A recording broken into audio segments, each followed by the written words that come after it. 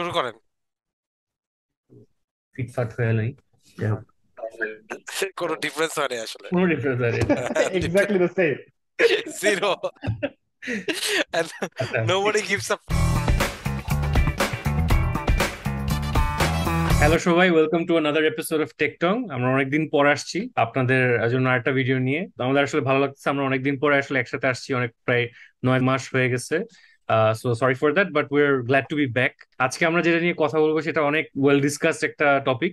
সেটা হইতেছে clean code. Clean code জিনিসটা কি, কেন মানে করা উচিত, বা না করলে কি সমস্যা, এরকম বিভিন্ন জিনিস নিয়ে আমরা আজকে আলাপ করবো, কাইন্ড অফ নিজেদের এক্সপিরিয়েন্স থেকেও বলবো, এবং পরবর্তী কিছু এপিসোড আমরা আরো ডিটেইলে হয়তো বা এটা নিয়ে কথা বলবো আর কি।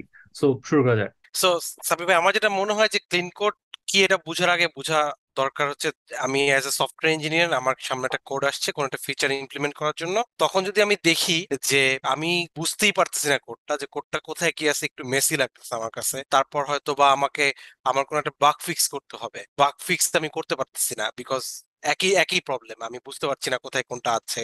কোড দেখে আমি ক্লিয়ার না যে কি করতেছে, আমি ডিবাগ করতে পারছি না, সময় লাগতেছে আমার। এবং আমি যদি চেষ্টা করি যে ওখান থেকে কিছু কোড নিয়ে এসে আমি আরেকটা কোড বেসে প্লাগ করব রিউজেবিলিটির জন্য, সেটাও আমি করতে পারছি না, বিকজ খুবই টাইটলি কাপড় সবগুলা, এবং প্রপারলি টেস্ট করতে পারছি না। এই ব্যাপারগুলো যদি থাকে, এই জিনিসগুলো থাকে, তাহলে আমরা বলবো যে কোডটা ক্লিনলি লেখা হয় নাই, মানে ক্লিন কোড না। তার মানে বুঝাই যাচ্ছে তাহলে ক্লিন কোড কি, যে কোডটা আন্ডারস্ট্যান্ডেবল, রিডেবল, যে কোডটা ইজিলি রিউজেবল, সেগুলোকে আমরা তাহলে আসলে ক্লিন কোড বলি। সো কিছু ইন্ডিকেটর আছে যে যেটা দেখে আসলে সহজে বোঝা যাচ্ছে যায় যে আসলে এইটা ক্লিন কোড কিনা। সো একটা হচ্ছে যে একটা ওয়েল নোন প্রভাব আছে যে কম্পিউটার বোঝার জন্য কোড লেখাটা খুব ইজি, বাট মানুষ বুঝবে এমন কোড লেখাটা খুব ডিফিকাল্ট এবং as well as important. So কিভাবে বোঝা যায় সেটা হচ্ছে যে আমি একটা ফিচার ইমপ্লিমেন্ট করব, সেটা যদি একটা ব্র্যান্ড নিউ কোডে রিপোজিটরিতে আমি করতে গেলে যেই সময় লাগবে, লেটস সে 2 দিন লাগছে, but hmm. Old code রিপোজিটরিতে let's say যে এক্সিস্টিং কোডটা আছে সেটা আমি রিউজ করতেছি অথবা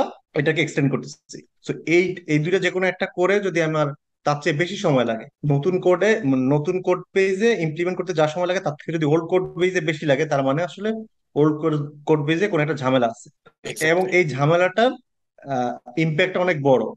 সো আইদার আমাকে এটাকে ফেলে দিতে হবে, নতুন করে ইমপ্লিমেন্ট করতে হবে যেটা সময় বেশি লাগে, অথবা এটাকে ইউজ করতে চাই এটাকে ঠিক করতে হবে।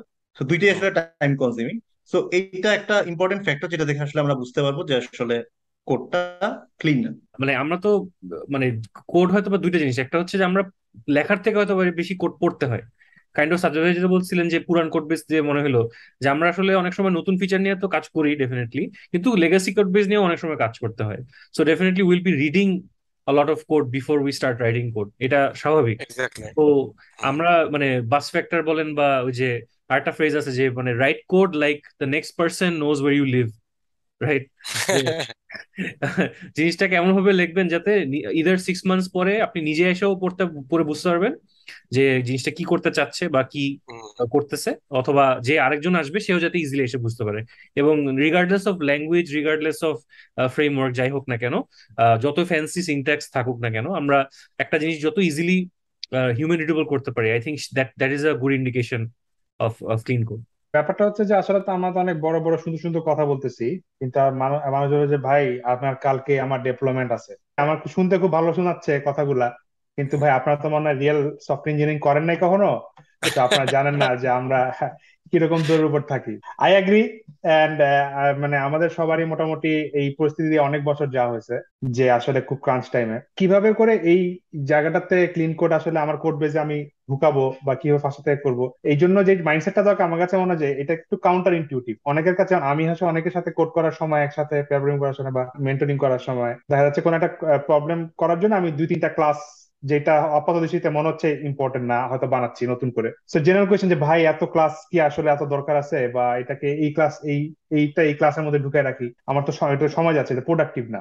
কিন্তু মানে মেইন যে কাউন্টারমিউটেশনের ব্যাপারটা সেটা হচ্ছে আমার কাছে এখন যেটা এই মুহূর্তে যেটা মনে হচ্ছে আমাকে প্রোডাক্টিভিটি কমাচ্ছে, সেটাই কিন্তু ইন দ্য লং রান আমাকে অনেক প্রোডাক্টিভিটি বাড়াবে, এবং সেটাই কিন্তু দ্য মূল ফিলোসফি অফ ক্লিন কোড। হ্যাঁ। মানে আমরা যদি এই প্রোডাক্টিভিটি বা টাইম টু ডেপ্লয় বা time to push a commit যদি কোনো গ্রাফ চার্ট আঁকি, আমার কাছে মনে হয় যে প্রথম যে ইনিশিয়াল টাইম স্পেন্ডে যখন কোড বাড়াচ্ছে তখন হয়তো আমি যদি অনেক ক্লাস লিখি, প্রোডাক্টিভিটি উইল বি লোয়ার দেন আমি যাতা কোড লিখে পুশ দিলাম। Productivity definitely will higher. আমি কম টাইমে আসলে আমার কোড চলে যাচ্ছে মাস্টার ব্রাঞ্চে।